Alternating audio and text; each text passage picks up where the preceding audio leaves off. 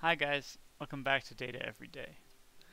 Today we're looking at an interesting data set of coffee. So we have a whole bunch of different CSV files about coffee statistics through the years. And so some of these are of different formats, but there's quite a few in here that have the same 56 countries for each of these CSV files. So what I'd like to do is try to predict the average total production for a given country over the years. So this will involve combining together a whole lot of different data frames, and it should be an interesting task. So let's hop into the notebook. I'm just going to go ahead and create a new one here. Let me just get it set up real quick. Alright, here we go. So I'm going to import NumPy and Pandas for working with the data, and for pre-processing we'll use the train test split function and standard scalar from sklearn. And our model today will be a random forest regressor. So let's go ahead and import all of that. And so here, the first thing I'd like to do is gather up all of the file paths to the CSV files that we would like. So I want to find all the ones that have the same 56 countries. The first one does not, but this one does, this one does, this one does, this one does, and I believe the only one after that is total production. So I will get a list of all of these file paths. I'll just paste it in here. So we have 5 data frames in total that have these same 56 countries. And what I'd like to do is now put them all into a list. Not the file paths, but the actual data frames themselves. So what we can say is create this empty. Actually, what we can do is use list comprehension to create a data frames list that includes every data frame in. So what I want to do is use Pandas.Read Csv for a given data frame path. Sorry, actually I'm doing this wrong. Let's put this here. So we're going to load in a given data frame path, get the data frame for every data frame path in data frame paths. Alright, that'll do it. So now this will consist basically of all the data frames for each of the file paths. I'll have to run this. Okay. So DFs, for example, if we look at the first element, DFs is the domestic consumption data frame, which is the first one here. If we look at the second element, it should be the exports calendar year. And there we go. Okay, and then I think, let me just. Alright, so they all have different names. It looks like the name is contained in the country column. So we're going to have to sort of consider that. Alright, what I'll do is let's take a given one of these. What I want to do is take the average statistic over all the years. So we can take the mean. This will be from 1990 until 2018. And we want to take the mean over axis 1, which means across the data frame. Now that will take the mean. It already automatically does away with the categorical column, so these are the means we want. So I want to create a function called getMeans that will take in the data frame and sort of return this thing with the countries sort of properly formatted. So we'll start off by creating a copy of whatever data frame we pass in, and then we'll get the countries using. Okay, so the column name is always different. For each of these, the country column name is different, but we can get the country column name by using df.column sub 0. So it means take the first column name, and then take the column that has that name, store that in countries, then get the means, and this will be just the mean across axis 1. Then we will take both of these and concatenate them together. So we'll take countries and means and put them next to each other, so axis 1, store that back in df, and then we'll set the names of the columns now to be, we'll have country always for the country column, and then I want to get this name for the second column. So that's actually the name of countries of the countries series we have here. So we can actually type countries.name to get it. Alright, let's show you what this does. Return data frame here, and then get means for df sub 0. So this does what we want. It takes, it renames the country column to country. It puts the old country name over here, and then it has the mean across all years in the given location. So now what I'd like to do is do this for all of our data frames and put them together into a single data frame. So I'm going to create a function called makeDF, takes in all of the data frames in DFs, and we will process all data frames into one data frame. So we'll create, I'll create a list called processed DFs, and that's an empty list. And we'll populate it with the processed DFs. So for every data frame in DFs, let's append to our empty list the means for that data frame. Alright, so now processed DFs contains this type of data frame for each one of our data frames. And then what we'll do is merge them all together. So we can merge two data frames with the merge function. Let's say I merge the first one with the second one. Do it like this. This is the first data frame, the means of the first data frame merged with the means of the second data frame. But we didn't specify what column to merge on. I think it automatically chose country, but I do want to specify that explicitly on country. And you can see it found examples between the data frames that had the same country and merged their values together. So we didn't lose any data here because we know that all these data frames have the same country values. So I want to do this for all of them. So let's merge data frames. So actually I didn't do this yet. Process all data frames and then merge the data frames. So what I'll do is I'll initialize the first data frame. So we'll call it DF, and this will be the first data frame, which has already been processed. And then for all the rest of them, so for I in range, 1 to length of processed DFs. So I'm doing 1 here to target, starting with the second element. We're going to take the original data frame, that's the first one to start with, and merge it with the ith data frame. Like that. On country every time. So it starts off with the first one, merges on the second, then this, it accumulates. So then we have 2 data frames in one, we merge that with the third, put 3 data frames in one, merge that with the fourth until we're done. And we will return this final DF, which we have merged all together. Alright, let's call that data, and that's make DF of our list of DFs.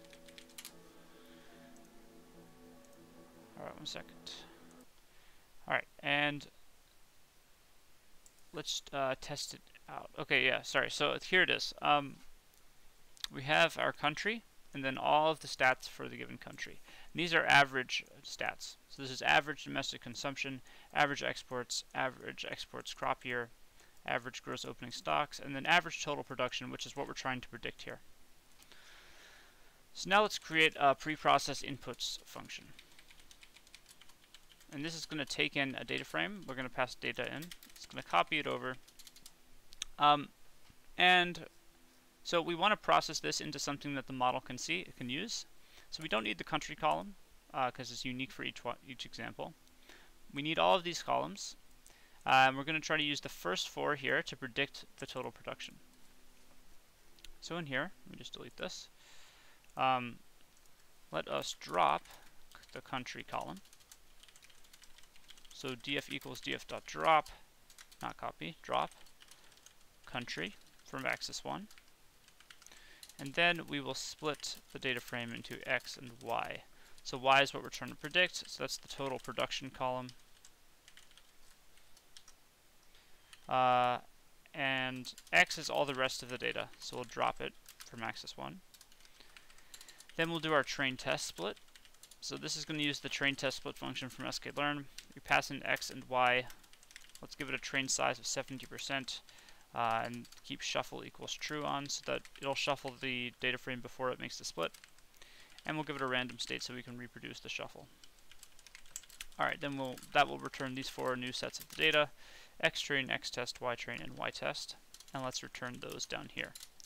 So we'll get them back over here using preprocess inputs and passing in data. So x train is 70% of the data, so actually you can't see how many that is, but it's not all the data. And then we don't have the total production. That's being stored in y train. Okay, so the range of values that all these columns take on is different. So I want to standardize that for the model. Actually, we're using random forest today, so I don't think we actually have to do it. Yeah. You know what? I'll do it anyway, just because if we wanted to switch out the model, we would be fine. Tree-based models you don't have to scale, but I'm going to scale. It doesn't affect the performance. It's not like it's going to decrease it. I'm going to scale in case we want to try different models. So we're going to fit the scalar to, it's a standard scalar, so it will give each column a mean of 0 and a variance of 1. And we're going to fit it just to the trained set, because we want to pretend we don't have access to the test set when we're doing the pre-processing. Then we'll transform the data using scalar.transform. However, the transform function returns a numpy array, so let's turn this back into a data frame afterwards, keeping the indices the same as they were, and the column names the same as they were. And we'll do exactly the same thing for the test set. So we only fit to the trained set, but we transform both the trained and test set using that fit. Alright, so you can see they all take the same range of values now. Most of the values will lie between -1 and 1. Alright, and we can start training. And we'll get the results.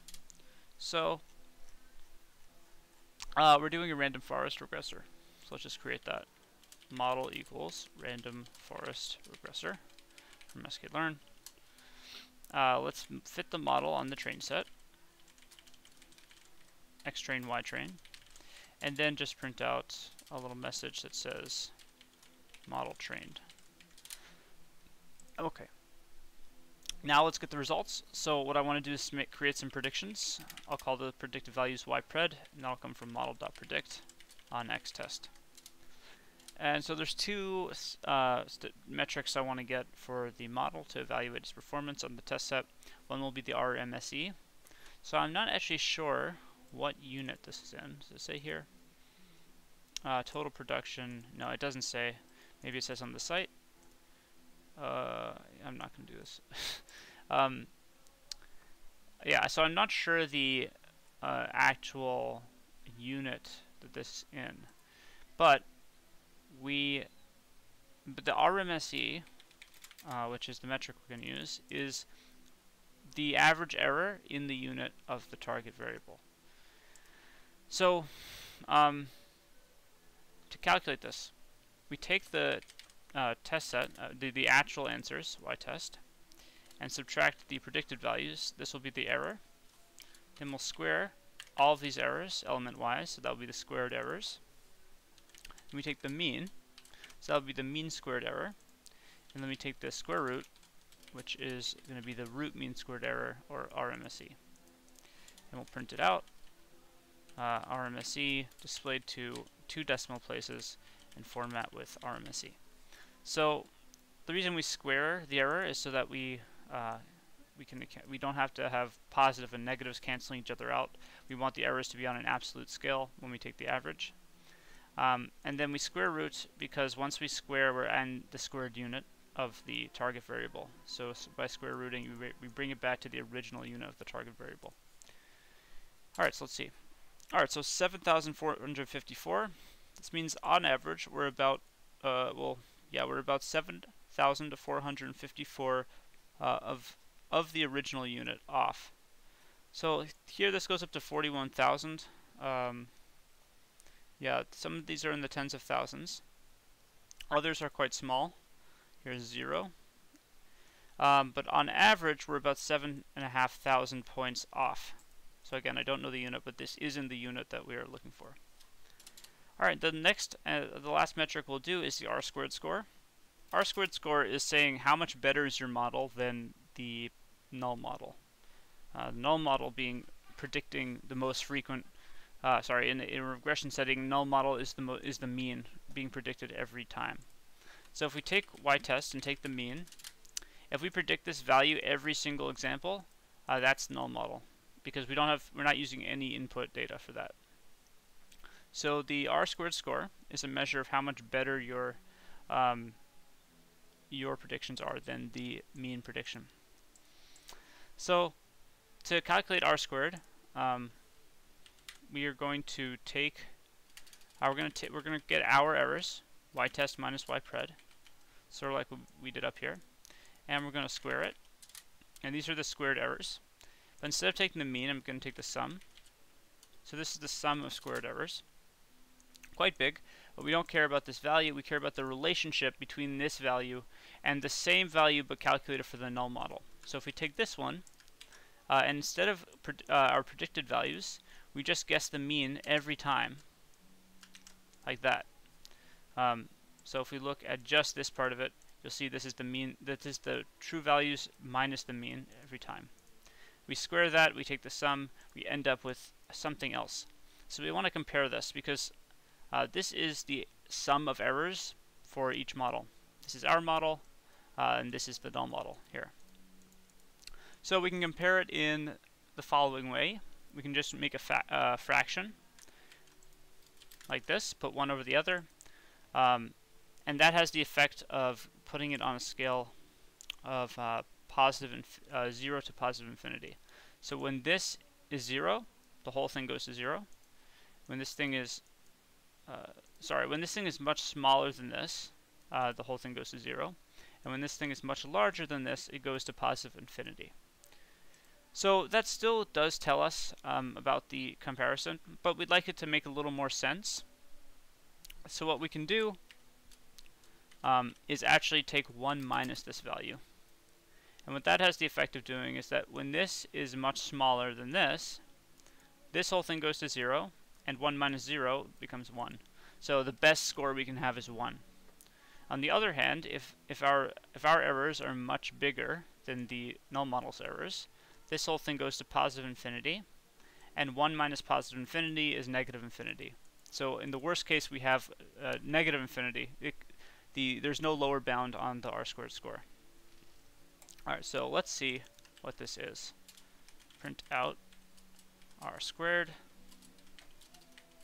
and display this to 5 decimal places, and format with R2 there. Alright, and we got an r-squared score of about 0.4. Now just to verify that we got the calculation correct, we can also use the model.score function, just pass in xtest, ytest to get the r-squared score, and you'll see it's exactly the same. So this is saying we're about 40% better than the null model. Now if the null model is really bad, this doesn't mean much, right? But that's why we have the Rmse as well. So overall, it looks like the model is okay. We really didn't have much data here. We only had 56 examples in the whole data frame. But that was today's video, so thank you so much for watching. I hope you enjoyed it. If you did, make sure to subscribe and hit the bell for more content, and leave any comments you have in the section below. I'll see you guys tomorrow. Have a fantastic day.